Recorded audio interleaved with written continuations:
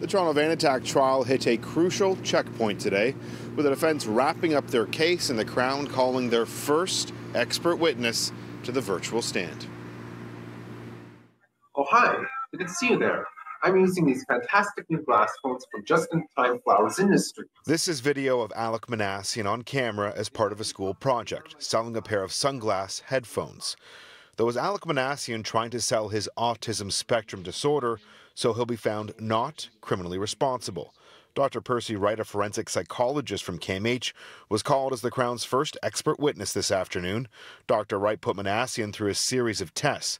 One focused on whether Minassian is exaggerating or underreporting his disability in pursuit of an NCR verdict. The confessed killer's results show he's neither exaggerating nor underselling his difficulties. A good sign, according to the doctor. Dr. Wright told the court that unlike others with autism, Minassian did well thinking outside of the box when answering test questions.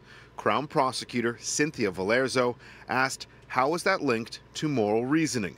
Dr. Wright replied, he certainly has the ability to think flexibly and not be very literal. He's able to grasp these concepts at a high level.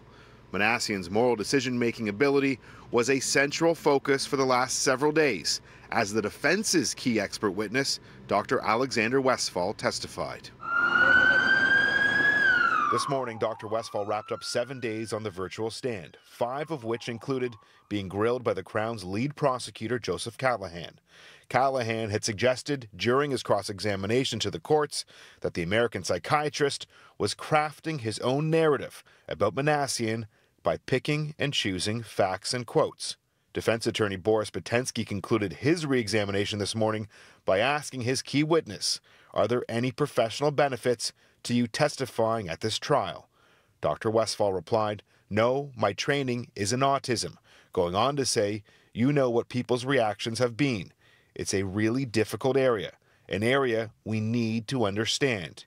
It's not an area that people take kindly to talking about. The trial has been polarizing and could be precedent-setting. Minassian's defense argued that his autism spectrum disorder has rendered him unable to understand that the attack, which left 10 dead and 16 others injured, was morally wrong. It's an argument which has never led to a not criminally responsible verdict in Canadian history. And the defense begin their cross-examination of Dr. Percy Wright tomorrow.